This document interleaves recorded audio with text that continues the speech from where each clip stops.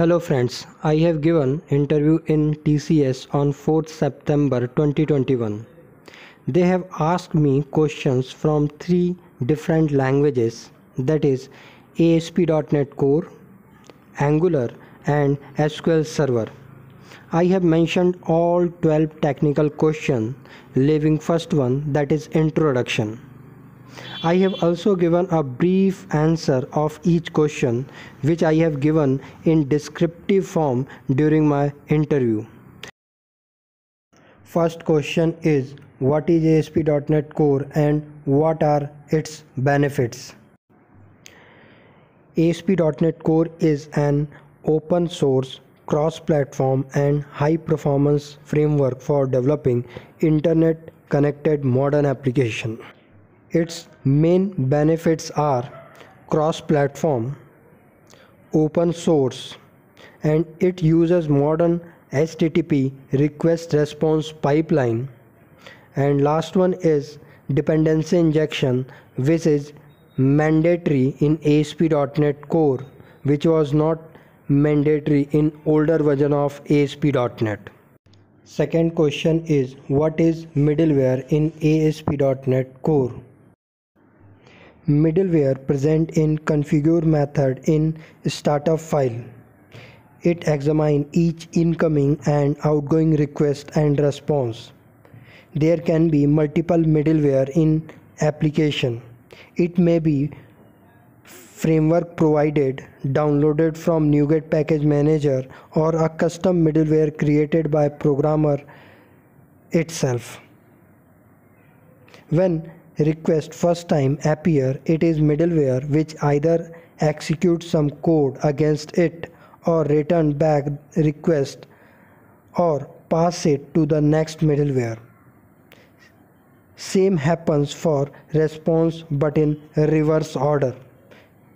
There are three types of middleware we can define with the help of map, run, use. These are the methods which we extensively used while defining our middlewares. What are the ways through which we can manage state in ASP.NET Core? As we know, HTTP is a stateless protocol, so nothing retained between a request and a response. So we have some approach to manage this. We have first one, cookies. Second one, session. Third one, query string. Fourth one, hidden field. Fifth one, temp data, viewed bag or view data. So with the help of all these, we are able to manage the state in ASP.NET. What is MVC in ASP.NET Core? MVC is design pattern for implementing user interface layer of our application, in which we divide our application in three sections: user interface, business logic layer, data access layer.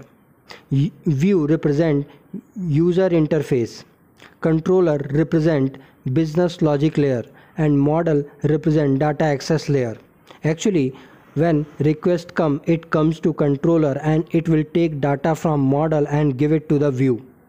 We need to add a service in a startup class, that is add MVC service, and a middleware called app.useMVC. Next question is, what is purpose of launch setting.json file in ASP.NET Core? Launch setting.json file are present in properties folder under root. The setting in these files are used when we run our application on local development machine. But if we want to use these settings at our production or staging, then we have to put these settings in app setting.json file. By default, we get two profiles with IIS and another with the project name. All the configuration settings in ASP.NET Core comes from different sources, and one source is launch setting.json file, which is used on local machine only. Sixth question is, what is TypeScript? TypeScript is a superset of JavaScript created by Microsoft that adds optional types, classes, and async await and many other features and compiles to plain JavaScript. Angular built entirely in TypeScript and used as a primary language.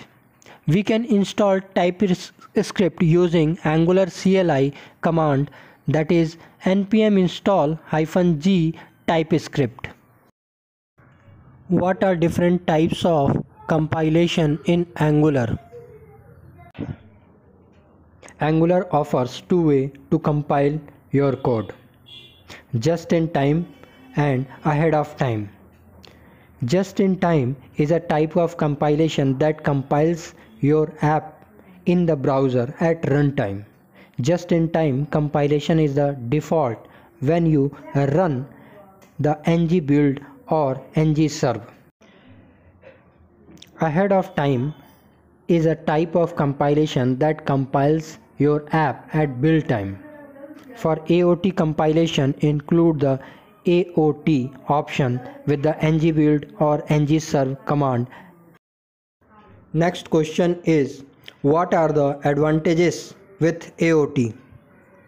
The main advantages with AOT are faster rendering.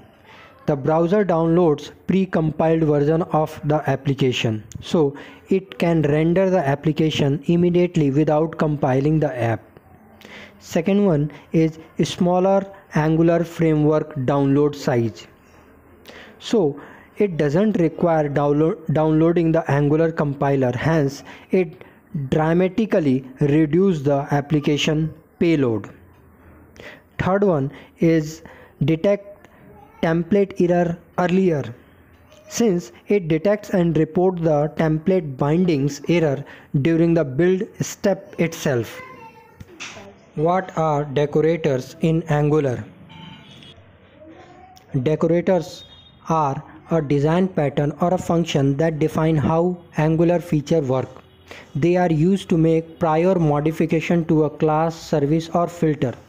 Angular supports 4 types of decorators. They are class decorator, property decorators, method decorators and parameter decorators. What are pipes in Angular? Pipes are simple functions designed to accept an input value, process and return an output. A transformed output means if I want to accept some data and I want to customize them, I can do it with the help of pipes. Angular supports several built-in pipes. However, we can create a custom pipe also.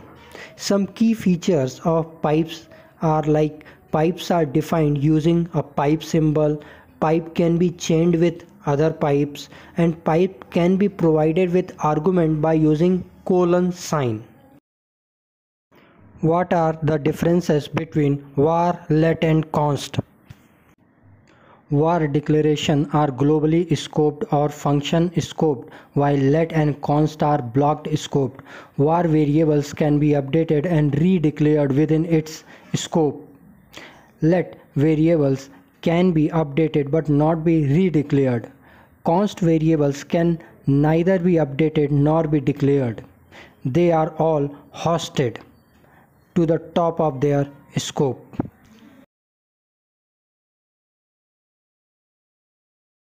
The question is, what are triggers in SQL Server?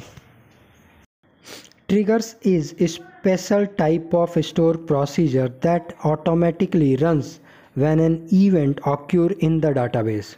That is, DML triggers run when a user executes DML events, that is, insert, update and delete. DDL trigger with DDL events like create, alter and drop. Next question is, what are index in SQL Server?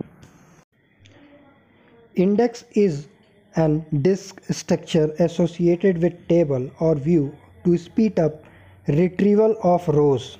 For this, it save key in form of B-tree structure.